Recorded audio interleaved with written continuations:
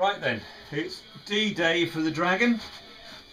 I've got the dragon ready here, together with another 4 buckles. I'll see what I can fit on the mould.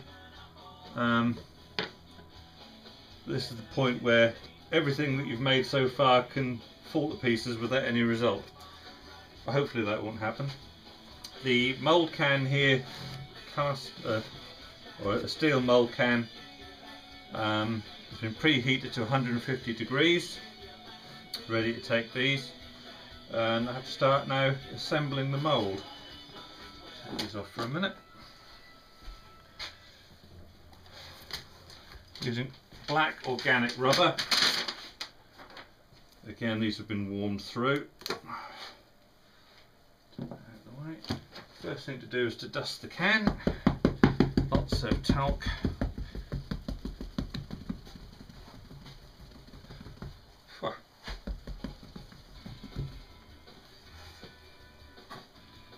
First part of the rubber in. Make sure that's sat nicely. Remember to put your glove back on again, otherwise you dance about like a fool. Put the centre core in and dust again. Make sure you get right up to the edges. The purpose of the talc is twofold.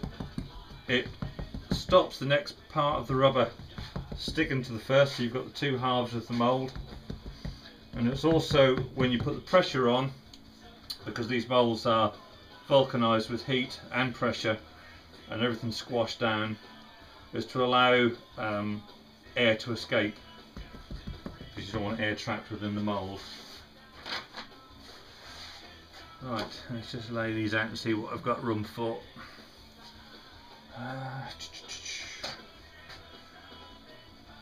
Let's see, where am I going to have the entry point? You have to bear in mind also the metal flow in and the air flow out, where I'm actually going to put the vents and how I want the metal to flow into the piece.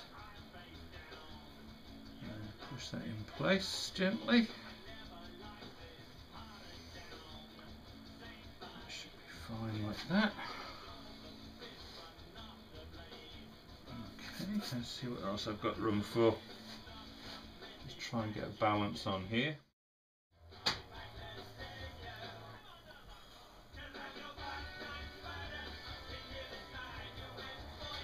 Okay. More talc on the top of that.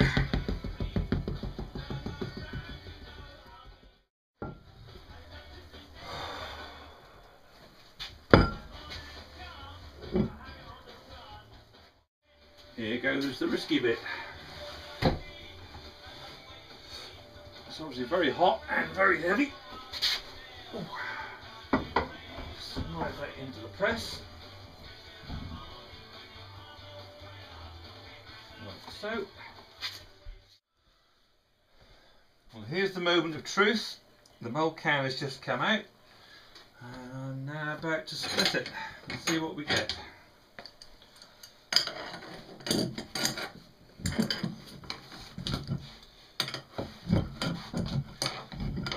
Again, you have to remember this is 150 degrees C, so it's very, very hot. Everything seems to have vulcanized. Let's get rid of that. Right. Okay, that seems to be okay. There's a fair bit of air in there, which I'm a little concerned about. You can see it's puffed up.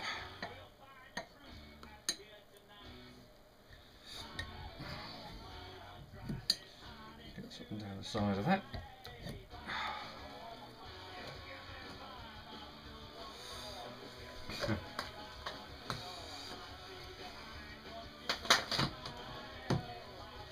Well, looks disastrous. Let's hope that the mould took the image. I'll bring the camera over.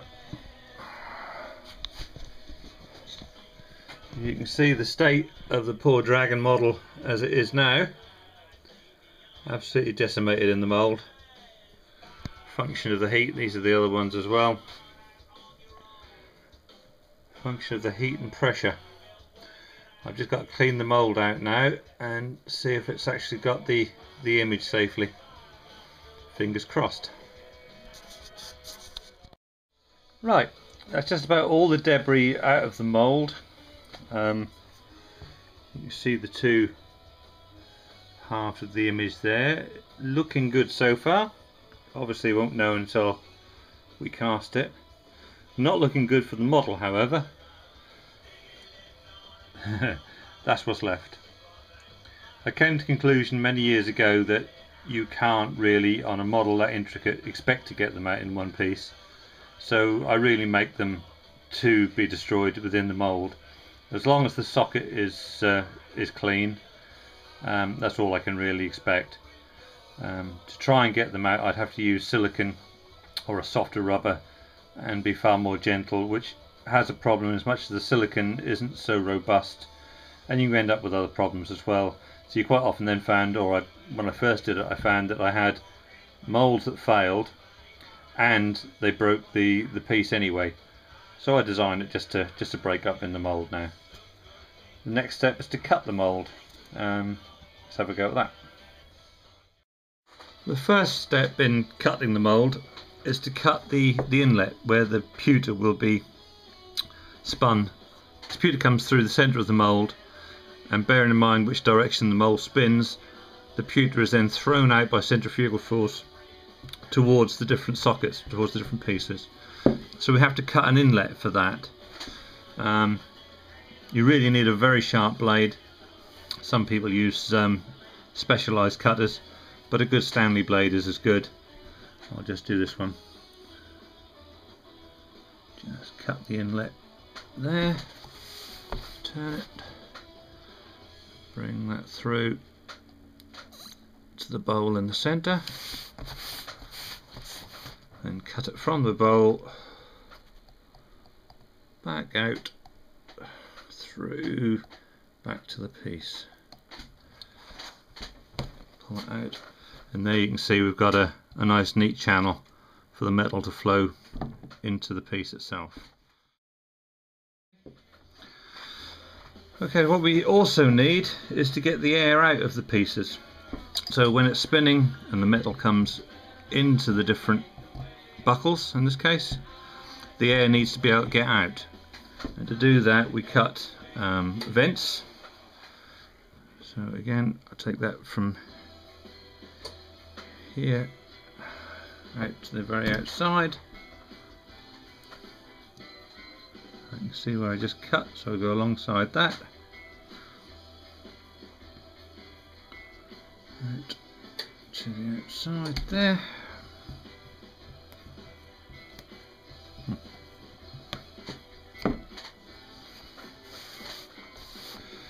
Okay, that's not quite out there.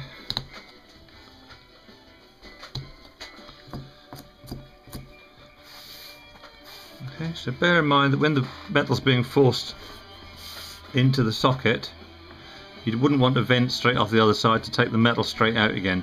So take it from the piece back to the centre,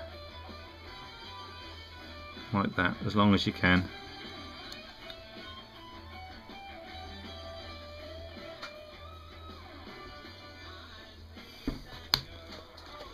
On there, and off any point that might need a little bit of help to fill, where air might get trapped in it. I'll take another one off there, though it might not actually be necessary, but I do want this to get a good fill.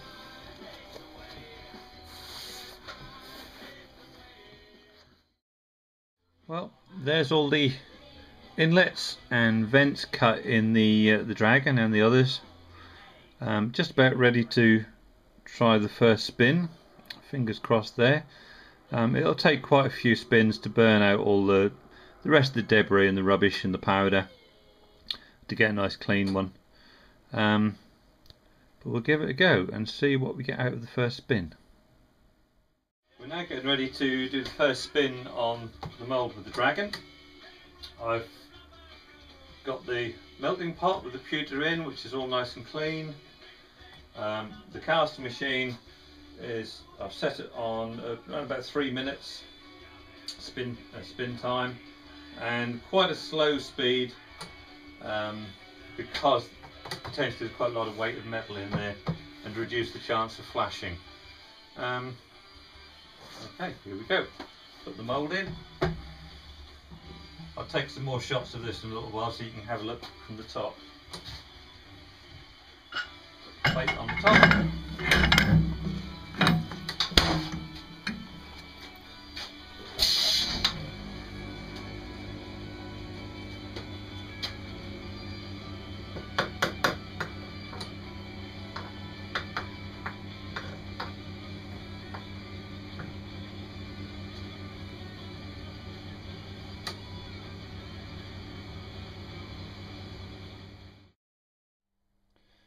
Okay, everything seems to be alright on here. And the new rude buckles I put on there. They've obviously come, they're nice and easy ones, nice straightforward, they've come out okay.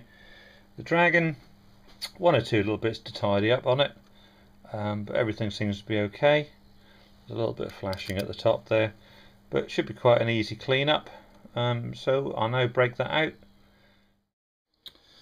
Right, all my buckles are hand trimmed, hand finished, so every single one has to be trimmed to cut the flashing off. Sometimes I do it with a drill and a cutter, but something like this it's better to get in with a knife and give a good old cut down. Make sure all the details right as well. Doesn't take long. Buckle's now blackened. This can be done either by acid dipping or in this case with a coating. Still a little bit tacky actually, but I want to show how this is finished, so I'll now mop it.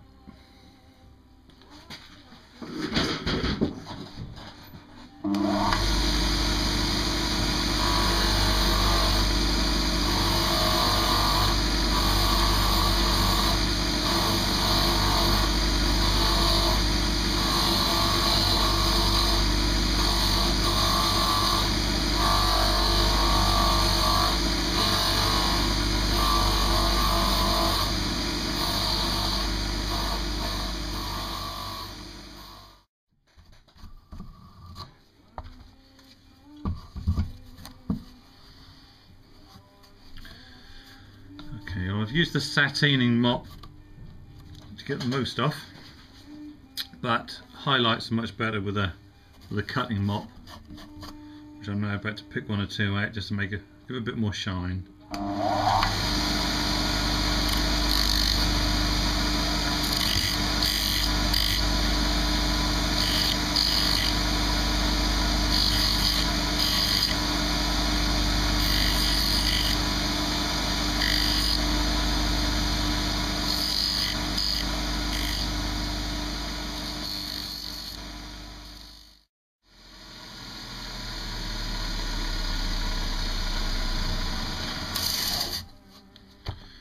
Right, well that's just, I don't know if you can pick it up on there, but just giving a few highlights and a bit of shine to the buckle.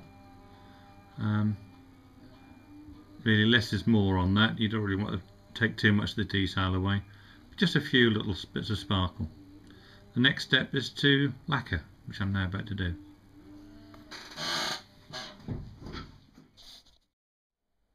Well, at long last, here's the finished buckle. It's a dragon buckle with highlights, it's an antique pewter, all done, just ready for photography. You can see if I move that, it's got lots of sparkle on it. It's not too heavy to wear, actually it's not too bad at all. Fine, very happy with that, I'm pleased the way that turned out.